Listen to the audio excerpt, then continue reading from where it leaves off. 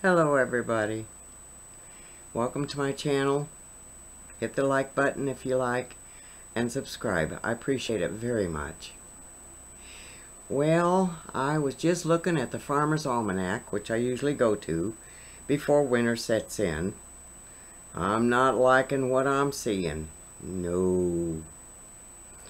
A colder than usual winter is expected to arrive much sooner, and good news for the snow lovers, but not so good for the rest of us.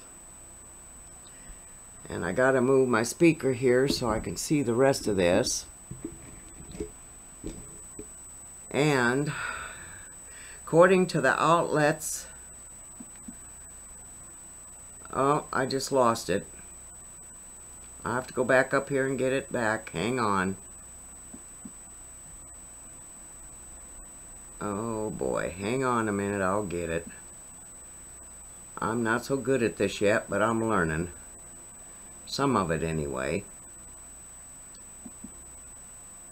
Okay, let's go down here. As summer comes to a close, we turn our collective attention toward the colder months of the year in Farmer's Almanac's trusty predictions, but unfortunately, it's not looking good. Okay, according to the outlet's extended forecast, the United States can expect quite a few winter weather disturbances throughout the season. The Farmer's Almanac goes into Pacific dates. And, okay, here we are. Including folks in the Rockies and across the plains, are going to see a whole lot of snow during the first week of January 2023. We see good potential for heavy snow that may reach as far south as Texas and Oklahoma, followed by a sweep of bitterly cold air. During the week between January 16th and 23, the eastern 2/3 of the country should get ready for some pretty awful weather, punctuated by both heavy rains and snow, followed by one of the coldest outbreaks of Arctic air we have seen in several years. Temperatures are expected to reach 40 degrees below zero. That's not wind chill factor, folks. Nope. 40 degrees below zero. That's incredibly frigid. Sure is. And how much snow will fall in the United States this winter of 2022-23? Overall, the Farmer Almanac predicts a snow-heavy winter across the nation.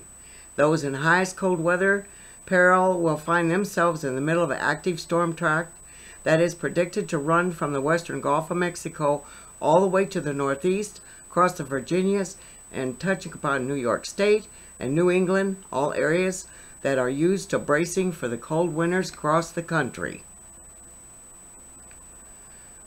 States positioned to the south of the predicted storm track shouldn't expect a mild winter, though. The outlet warns of chilly temperatures, wintry mixes, snow, sleet, and ice, and pretty frequent storms. Moving north to the central states, residents can hope for a white Christmas, as the area is scheduled to receive plenty of snow. South central states, though, will likely see the harshest weather by early January.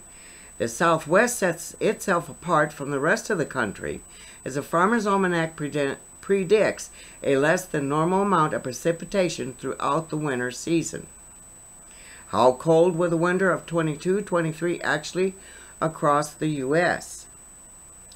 If there is one takeaway to keep in mind, following the release of the Farmer's Almanac winter of 2022 predictions, it is that overall it is going to get extremely cold out there throughout the next few months. Specifically, the outlet warns the northern central states that they'll be part of the snow-filled hibernation zone, basically the most glacial portion of the country. The northeastern states won't suffer as much, but they should still prepare themselves for unreasonably cold and snowy winter. The west side of the country, however, will either have to live through a normal amount of precipitation or perhaps a drier than normal winter. That latter qualification mostly applies to the south.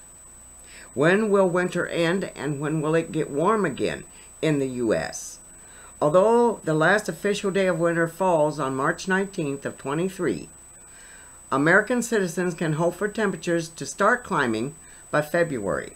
That is delightful piece of news, considering that according to the Farmer's Almanac, this upcoming January will be much colder than usual. So there you have it, folks. There you have it. Let me move myself back over again, if I can. There I am. Well, anyway. Well, 40 below zero, my babies, I won't put them out in it. And I've got plenty of those little puppy potty pads all over the place anyway. I use them constantly because sometimes if I take a nap, they'll go on potty paper. And it's easier for me to just pick up the paper and pitch it, you know.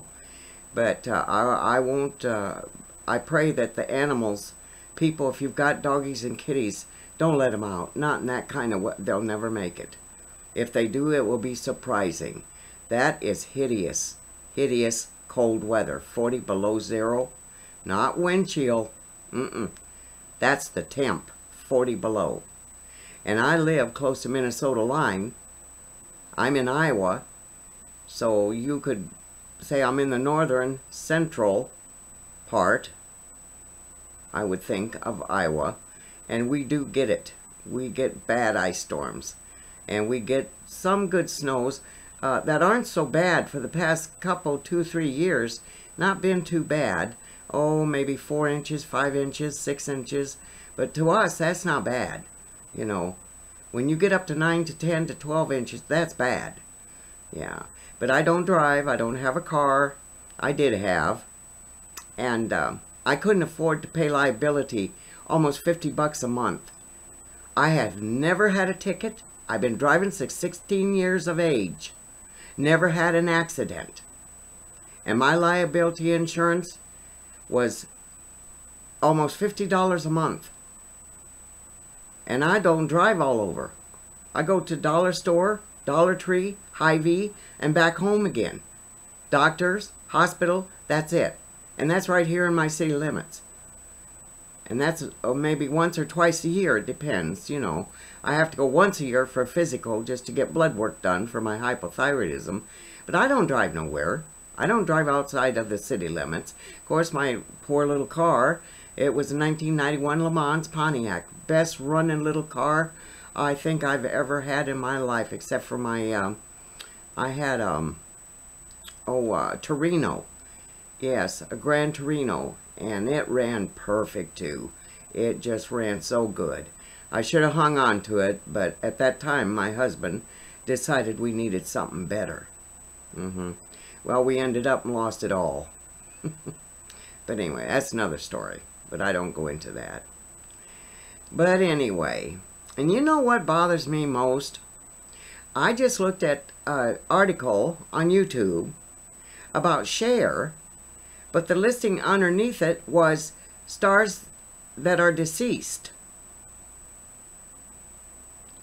She's not dead. I don't know how many times I've ran across stuff like that. Deceased stars. And they're not dead, they're still alive. Oh my goodness. How do they get by with that?